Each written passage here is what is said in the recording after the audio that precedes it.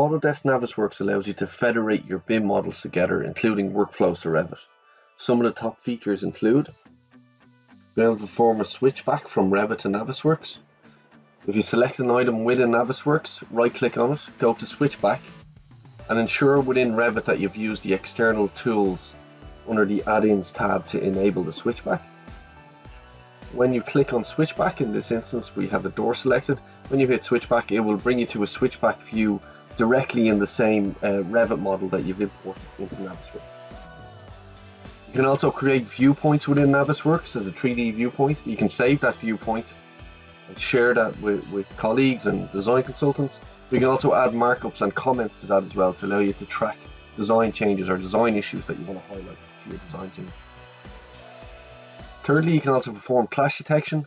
This is taking the consultant's model or the same model within your company, being able to clash your structure against your architecture, or even your architecture walls against your architectural elements as well. In this case, we can see a structural beam being clashed against an architectural floor, and the beam is highlighted in a different color automatically, saving issues like this happening on site. This could be a duct, it could be a beam going into a duct or some sort of pipe or HVAC unit. So you're reducing errors that happen on site before they get to site. You can also perform quantification as well.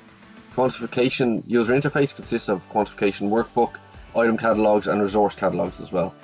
And this allows you to perform quantification and export into Excel, XML formats and HTML formats as well. Finally, you're able to perform a timelimer function.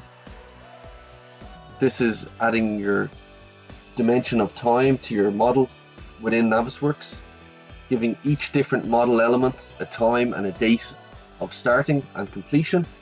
And when you press play on the timeliner, that will play as a video against your dated program schedule, and this can be linked to common used project management tools.